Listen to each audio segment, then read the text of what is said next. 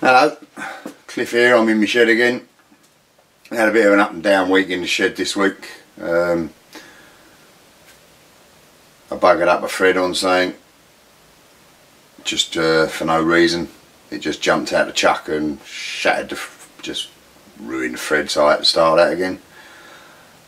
And I was doing some anodising and I went to warm my dye up a little bit, and when I took it out of the saucepan, I do use like a double burner, the bottom just fell off the jar. Dye everywhere. Bloody nightmare. And not only that, all my dye went. It was all I had, was the last of it. So, and it's quite expensive. So that was a bit of a nightmare. But anyway, I've got everything done I should get done. Sold a few bits on eBay and on the website, so not too bad a week.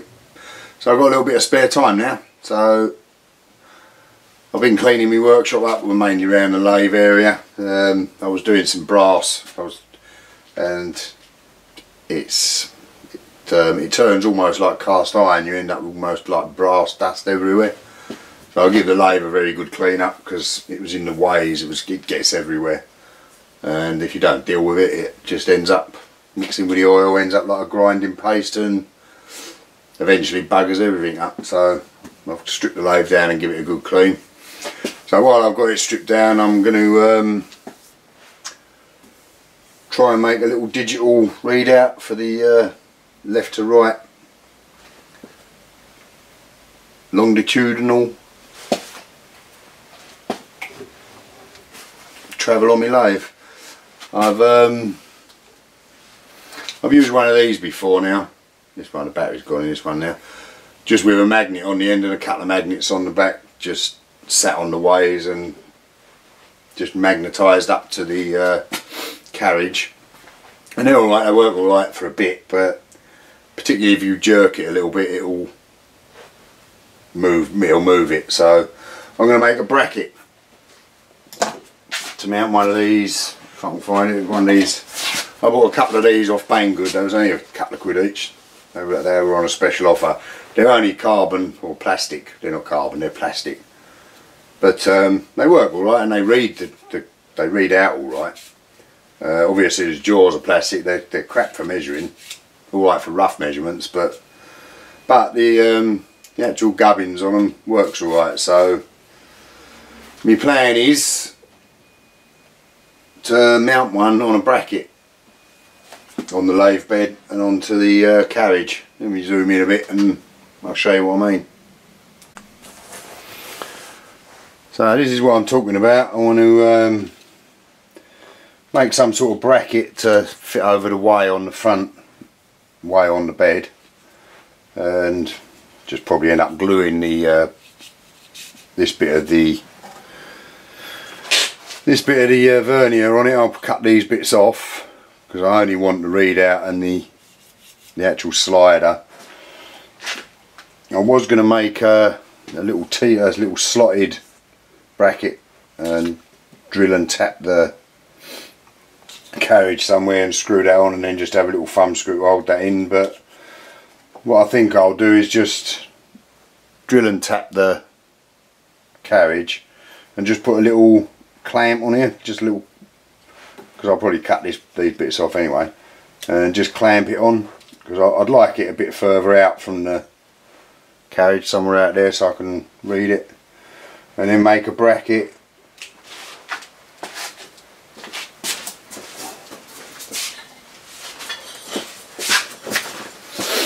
I've got some crappy bits of aluminium here. This I was using as an anode in my anodising, so it's pitted and buggered, so I need to face it and clean it up, but it will do for this. So basically I want to get that somewhere like that. Mounting this on it, I'm gonna cut this up a bit, clean it up, and then mill it when I've cleaned it up, whatever the distance is here, so that the slider bit fits tightly onto the carriage. So I'll get on with that bit. I'll cut this up first and see where I go with that. Alright, so I've just ripped a bit off of that. I mean, it's got holes in it, but that don't really matter. They're not going to get in my way. It's I'm not making this for NASA. It's not going on the space shuttle. But I'm going to take this over to the bandsaw and just clean it up, face it up, then pop it back to see what I've got to take off it, what I've got to mill out of it to make it fit the way I want.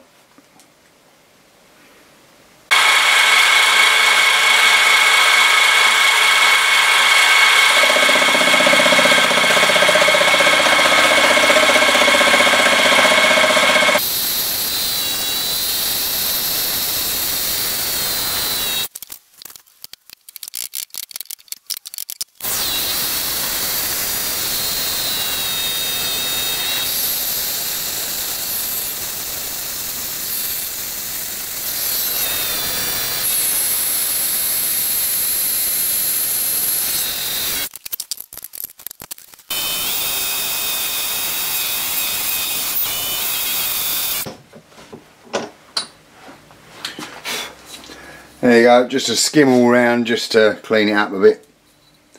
Right, let's get back over to the lathe and see where I'm going to go with it. Glad I didn't tidy this lot up before I started. Stay to it.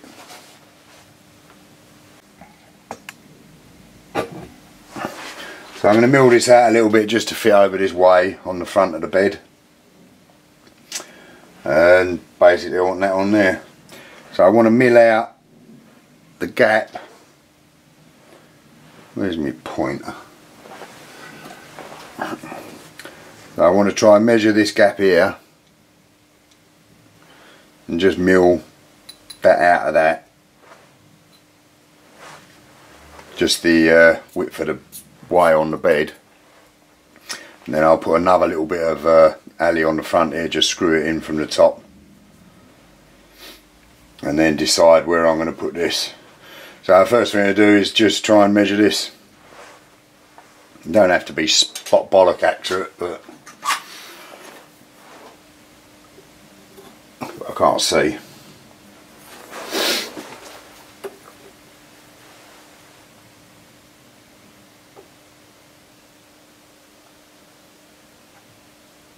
Yeah, it's about 4.5 mil. Right. So I'll mark this up the width of the bed and go and mill that out.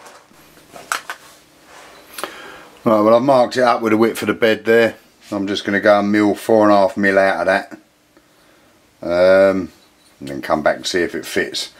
Now I'm going to put a little block on somewhere on here just to, so when it's on there I can have a thumb screw or something up the front here just to nip it up to the bed.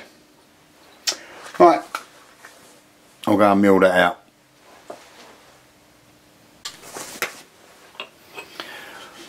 So what I was going to do, I was just going to put another little 10 mil or so square onto here and drill it and thread it and have a little thumb screw sort of coming through from the front here to just nip it up to the bed. But I'm wondering if I could just put a little cam lock on the back here. Just turn a little brass round, sort of drill it off centre. Just have a little thumb screw on there. And just nip it. It's only got to be nipped up on here. So I think I'll give that a go, see if it works. I'm going to have to put my lathe together for that. Yeah, so just as another thing, I always have a lot of trouble getting me chuck on and off of here. Anyone who's got an ML7 will probably know. You've got no way of locking the spindle, so getting a chuck on and off is a pain. Now, Steve Jordan in one of his videos said he made some thick paper washers to go over the spindle before he put the chuck on. Apparently that makes it easier to get the chuck off. I ain't got any thick paper, but I've made a little plastic one. So I'm going to give that a try. Won't know till I come to get the chuck off whether it works or not, but so I'm just going to put that on and just clean my chucks. I know all this is clean.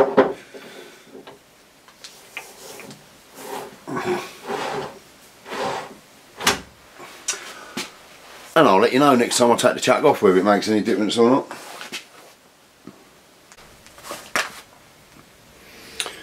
So I made this little brass disc, just drilled and tapped it with an M5 tap just a little bit off centre so that it can roll around there. I'll just put this screw through it for now, and this was just a bit of steel I had laying about, so I threaded that with 5mm so that it can turn, and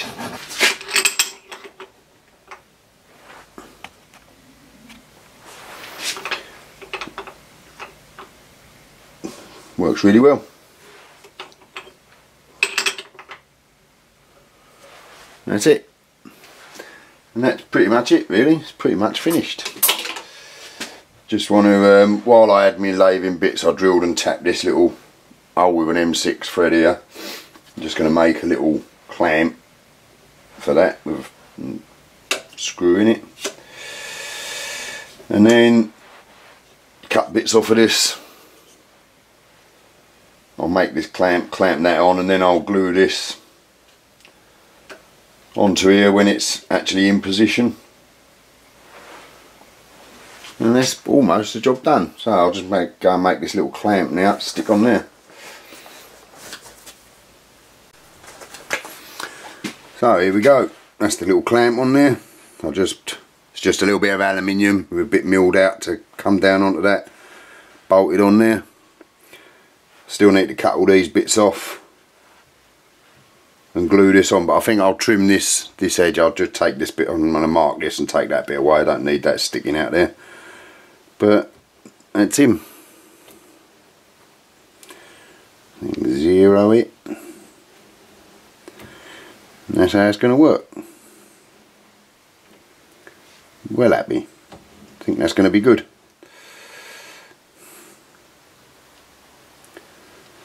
Change it to thousandths or inches. Alright, so I'm just going to mark this up now, chop that bit off, tidy all this up. I'll probably put a bit of grip on that.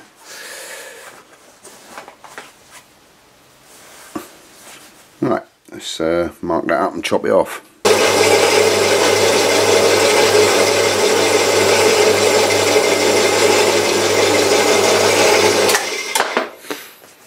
I love this bandsaw. Cost you a fortune in gas though.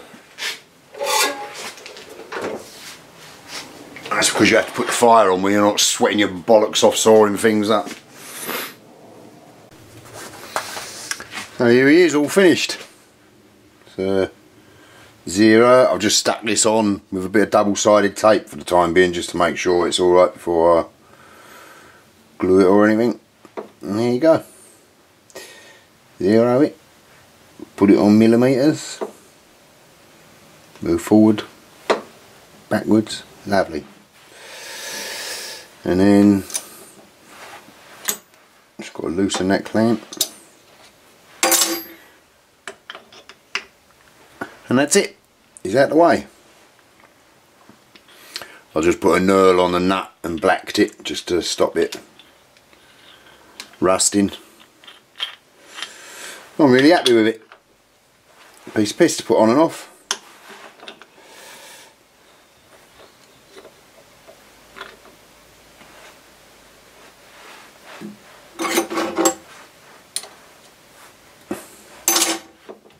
That's him back on.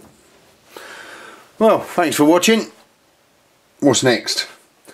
I need to do something about covering this motor up here,